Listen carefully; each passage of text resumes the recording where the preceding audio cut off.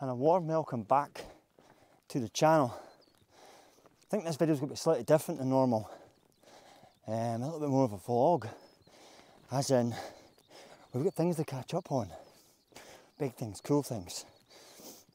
For now, as you can hear, I'm out of breath. I'm making my way up a wee hill called Tinto. I'll spin you there. You'll see the sun's on its way down. I've got an hour or so before it really gets down, and then another half hour so it gets dark, and that is where the story begins. So what I'm going to do is get the rest of this done, and I'll check back in when I'm at the top. As you probably can tell, big bags on, which means we're camping up here tonight, and we're camping for a reason that I'm about 50-50 whether I've played my cards right with this one or not. But like I say, I'm going to explain when I get to the top. I do have other footage to show you from last night, which will make more sense as well. So, to be explained. Right, I'm going to push on this wee walk.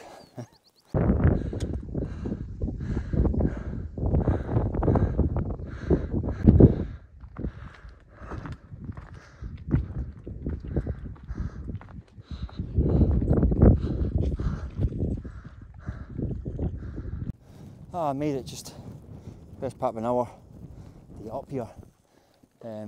Sunset's very much on its way down now, so without further ado, I'm going to put my bag up against the trig point and get my bits and pieces out and get my camp set up. 10 minutes and we should be good to go. I'll check back in a wee minute and I can start explaining what I'm on about tonight.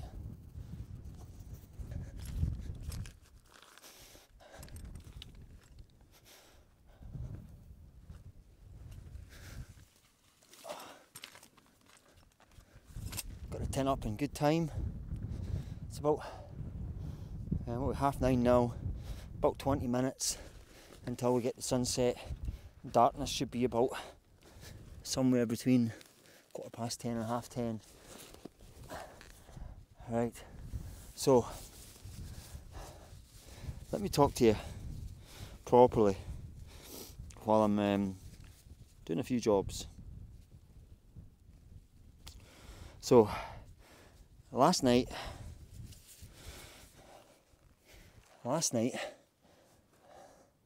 we all got the most amazing Aurora.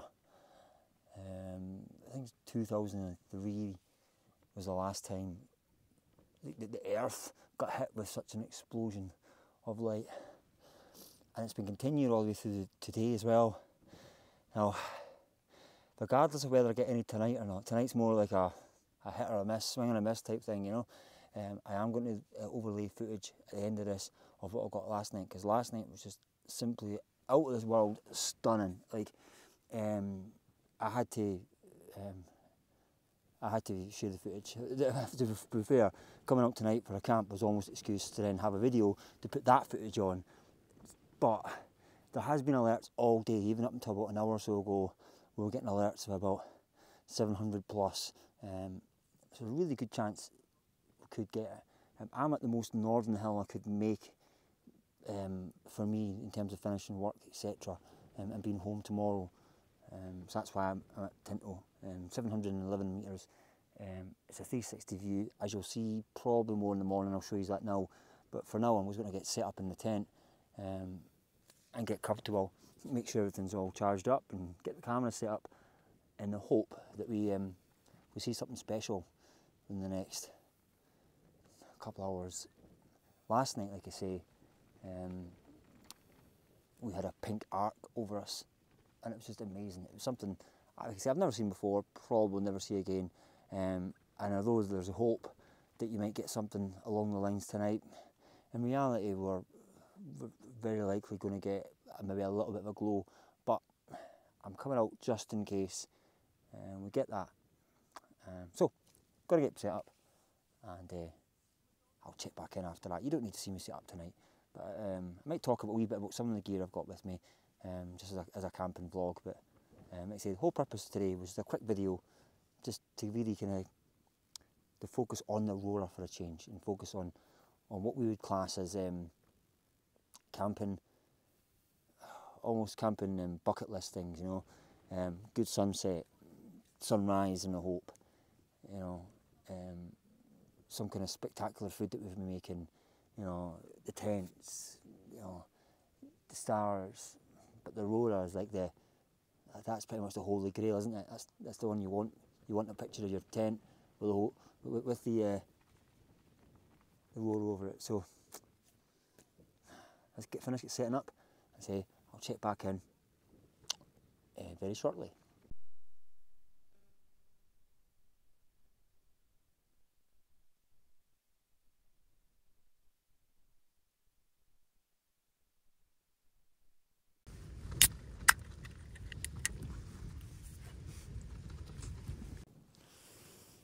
Cheers, everybody.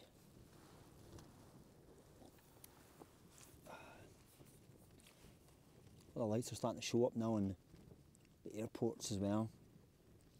It's actually quite stunning when you see it from here. I'll do a wee panoramic, show you what I've got to see going north. It's nice. And lots of wee towns from Lanark through into Hamilton and up into Glasgow. We can see the Arctic Alps as the sun's gone down. Should see them better in the morning. And then, like say, the little airport beacons. And then over in the distance we've got Edinburgh Airport just pinging away. In fact, I think that might, the lights I'm seeing that's flashing on and off, I think that might be the lights for the bridges, perhaps. Yeah, the Forth bridges, I'm not sure. Anyway, it's just getting close to being dark. It's like, you know, just back at 10 now.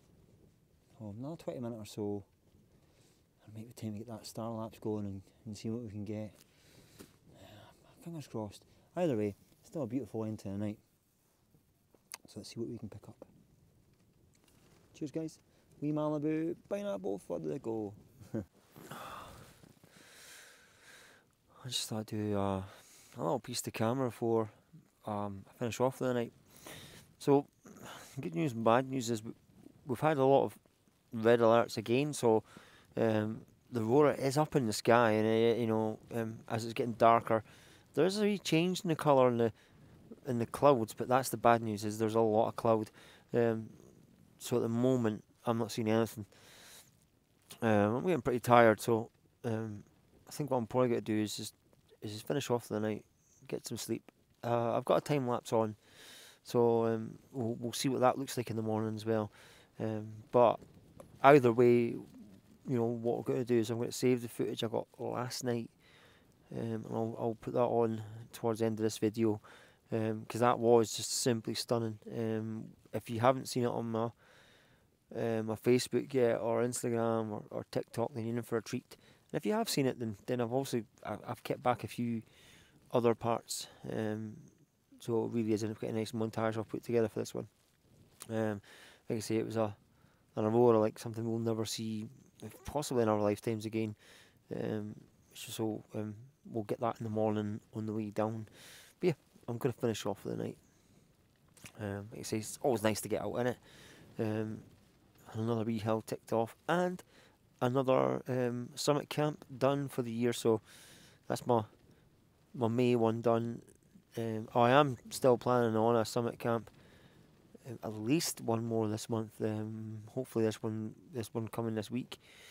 But at least I can say that if I don't manage it, if the weather changes or work changes, whatever, I can say that I've got my summit camp in. So Tinto Hill, 7-Eleven, nice little trig point on right next day as well. And there is another summit point up there that will go to that in the morning. I've kind of briefly shown you that in the camera.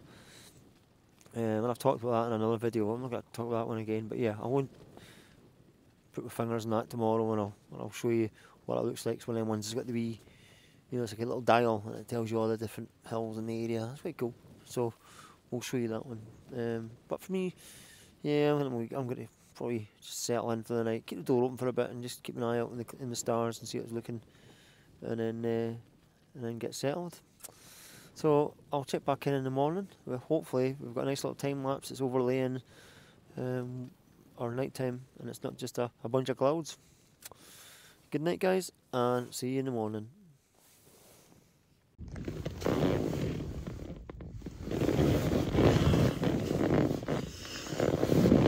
Oh, good morning. I think it's about 6 o'clock.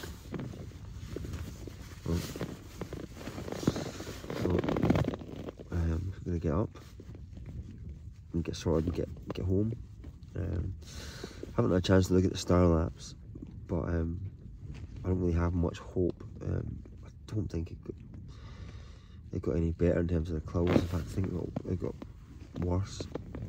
Annoyingly, because I've had a few more red alerts overnight, so that's such a shame. But we'll see. You never know. I'll talk about that footage from the night before. I'll upload that soon. I'll put that on the overlay as I'm walking back. I just thought I'd make one little point of something that I was a bit different than I haven't had yet, and that was this. It's the Alpine Pro 200 RAB sleeping bag. I went for it. This is my real light summer sleeping bag, so I know that it's not actually as light as the Mythic. Was it Ultra Mythic? Yeah, it's not as light as that, but it's a natural sleeping bag, whereas the other one's attached to the pad. And because of the tent I've got today, it's a side door tent. I just wanted this one with me, so easy use to get in and out. The bag I've been having lately, I have to kind of get in from the head end, and it's already attached to the pad, which does make it quite awkward to get in when you're in this type of tent. It's absolutely fine on my red tent, like last time I was out at that beach camp. It's absolutely fine. I can just slide myself into the tent, you know. I thought I fancied this, and like I say, I wanted to see what this was like in terms of warmth. As when we go to do the West Highland Way, me and Caitlin, this will be the one that I was going to give for her as a kind of summer bag. And yeah, really cosy actually, like overly cosy. So yeah, I think I'm just going to get up. Actually, I didn't bring any jet boil or anything like that with me, and I don't expect to see much of a sunrise, to be fair, because like I say, when I looked out half an hour or so ago, it was just claggy. So yeah, I'm just going to open the door, get some fresh air in me, and then pack myself up and get down the road. Let's see, talk about the Aurora a bit more when I get close to the car, I think. Right, let's get up.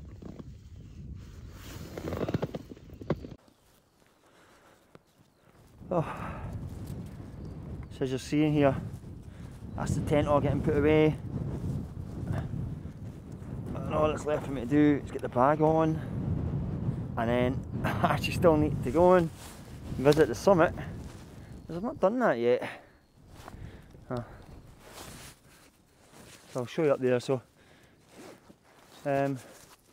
just in case you're at this stage of the video, you're wondering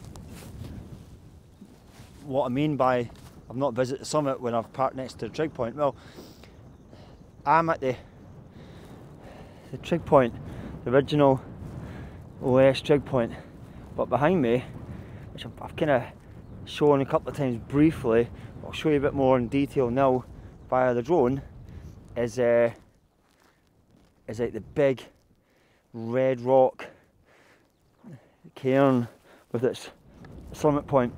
That's very, very well seen from like the motorway, and in fact you can see it from Glasgow.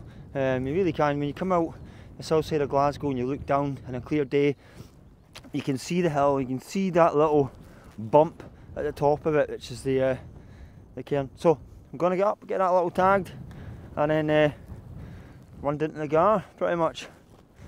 Right, let's go.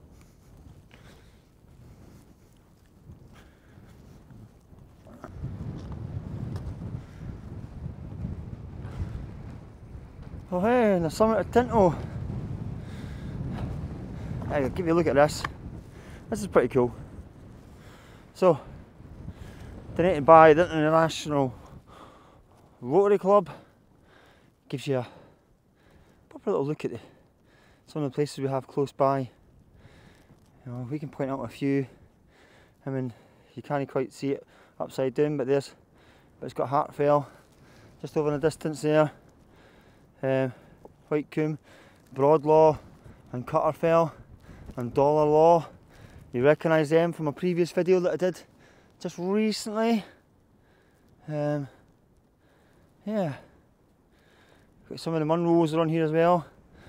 Like Benmore Licht. that's over at on the islands there.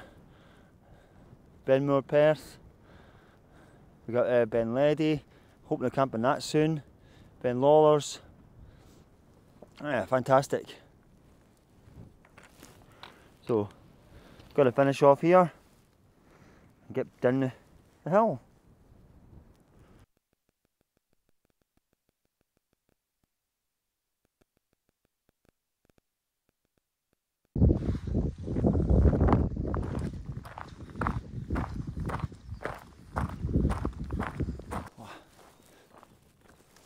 The car park just down there. I just want to say, it's the first time I've ever done a summit camp and not been the first person to tag the summit in the morning. I forgot just how randomly busy this hill is. It's just a busy hill no matter what time of day or night. There's even people during the night. At one point, like about 12:30, someone shone their torch into my tent. I was a bit annoyed at that because I was just getting off to sleep, but whatever. Yeah. I tell you one other thing about this hill that's probably going to put me off ever doing it again for the purpose that I did last night, and that is the light pollution is really bad here. Like obviously you can see like all the big towns, you know, from Hamilton, Motherwell, Glasgow, and obviously Edinburgh as well, and Lanark. You know, there's Livingston lights. It's just all, you know, and they all add up to that little yellowy orange glow that you get, you know. Which did make it really quite hard to kind of see the darkness that you want to get. I was going to go to the beef tub last night and do a quick one up there. In hindsight, probably should have done that, but I've camped there in November, I think it was, and I remember Go Summit Solo camped there recently as well. I'll give a wee shout out to her. So I just fancied a wee different hill, and in this case I would say didn't quite work the way I wanted it to work, but never mind. Anyway, I'll get back in the car and I'll give you a wee story about the previous night's Aurora.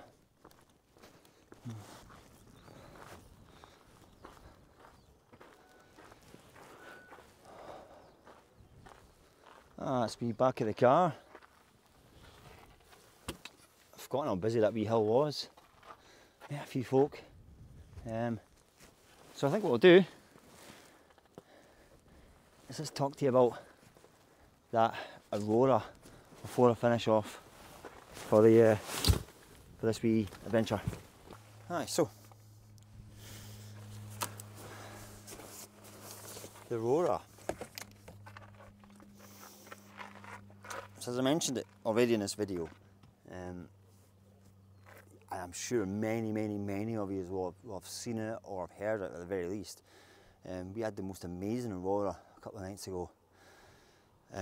So to kind of talk you over my footage, I'll give you a few stills right now, but in terms of video wise, the first little clip I've got is without any night lapse or any fancy lenses. It's literally just the camera itself, and it just shows you just how clear it was to see, like this pink rainbow that was coming across. It was like a bridge almost, you know, with little shards of light that was coming through it. It was reflecting off the body. It was stunning. But the last little bit of footage I'm going to leave you with as a little montage as I'm going to play the video out is the star lapse footage. So I'm going to leave you that one, so you can kind of watch the end of that, and that'll be it. In terms of camp, nice little camp. Probably didn't get the star lapse footage I hoped for. I haven't had a chance to look. I would imagine it wasn't that brilliant given that it's been cloudy for most of the night. But as I said earlier on there in the video, it's always nice to get a camp out there. Got a couple of big ones coming up in the next few weeks or so. Sure, Caitlin with me in the next one as well, so that's always fun. But I think for me, Robert of Mountain Adventures, I'm going to sign out here, and I'm going to leave you with my Aurora footage. And I hope you enjoy this one. It's certainly got a lot of hits on YouTube, and sorry, not YouTube, on Facebook and TikTok. So I hope you appreciate this one as well. Right, see you guys in the next video very soon. Thank you for watching as always. Stay safe. Goodbye.